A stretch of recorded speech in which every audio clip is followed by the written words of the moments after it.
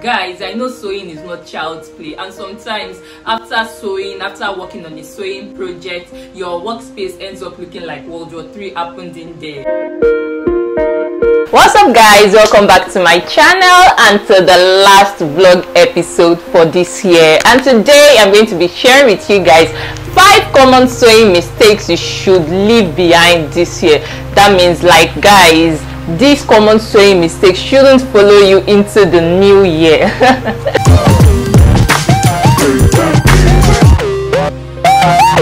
And number 1 on the list of sewing mistakes is not ironing while you sew. Guys, I mention this all the time, but a lot of you are still guilty of this because a lot of you can't be bothered about standing up while sewing. You think it's too stressful, it's too strenuous for you to keep standing up from your sewing machine and to iron. But the next most important thing when sewing after your sewing machine is your pressing iron. And the difference between ironing while you sew and not ironing while you sew is so wide that I wonder why lots of people still are not bothered. They still don't want to be bothered about ironing while sewing. But I understand, Sha, it's laziness, right? But imagine, I want you to imagine something. Imagine how happy and how glad you feel about yourself when you are done sewing and the sewing project you are making looks really neat, professional and well made. You can imagine that, right?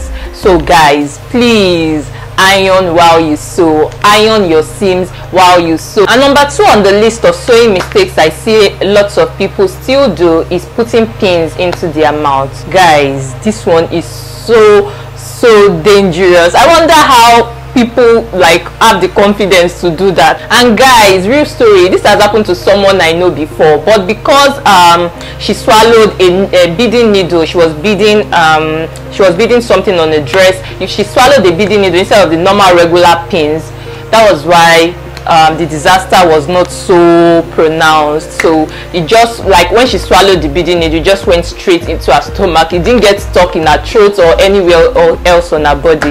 Imagine if it had gotten stuck somewhere in her throat or something. It would have been a different story. So to avoid stories that such, guys, why not get a pin cushion, one of those wristband pin cushions they sell, so you can just wear it on your wrist when you are sewing. So when you're sewing and you need pins, you get easy access to your pins. So instead of putting the pins in your mouth, I would never do that. And if you do, guys, please don't let this continue in the new year. Number 3 on the list of common mistakes is using your fabric scissors to cut anything else other than your fabric. I know a lot of people, when they are cutting and when they are sewing, they are always in a rush. So, or maybe they are cutting their pattern paper, for example. They just pick up whatever scissors that is close to them, whatever scissors they can find, without bothering to check, is it my fabric scissors or is it a paper scissors, and they use it straight up to cut their fabric. Guys, if you don't want to keep making an investment of buying new scissors every month, you should never do this. So making a habit of using your fabric scissors to cut anything other than your fabric is really not ideal. And apart from that, it's the kind of frustration you feel when you are using a blunt scissors, when you have already used that, so you've already mishandled or manhandled the scissors, and now the scissors is blunt and you want to use that same scissors to cut your fabric.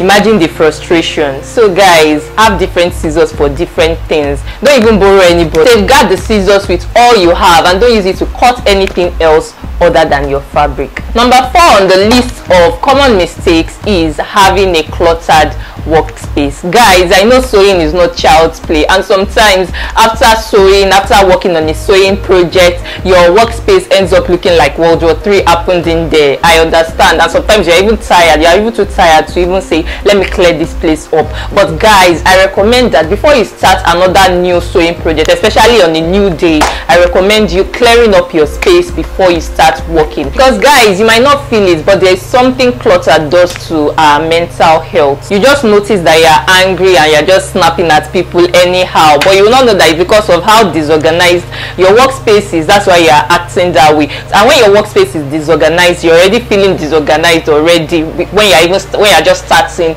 a new project, which is not ideal for that project, that clothes that you're trying to make. So guys, clearing up your workspace helps you feel calm and more in control of what you are doing for that day, especially if you are now going to work on a difficult project.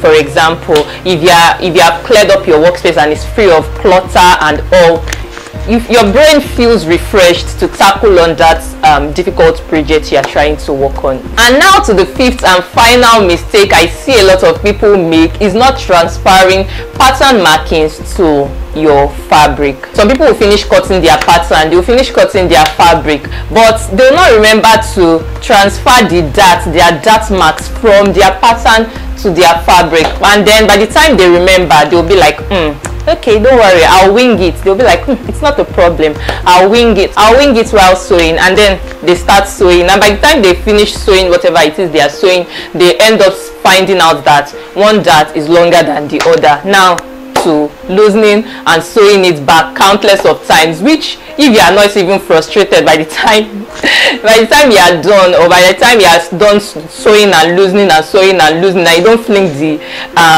outfit or whatever you are making away, that means you have a really strong mind. Because imagine what you're supposed to use like 1 hour to make, you are using like maybe 2 hours or 2 hours 30 minutes or even more to make that outfit, just because you didn't remember to transfer your pattern markings to your fabric. So guys, whatever notches are on your pattern, whatever marks, whatever, anything that is on your pattern, and you know that you need to sew this thing on your fabric, remember always to transfer all of them. Remember to transfer all of the marks and the notches. Don't make it a habit, guys. And if you already have it as a habit, I would recommend that you do not allow it enter and follow you into the new year. And that brings me to the end of today's tutorial, guys.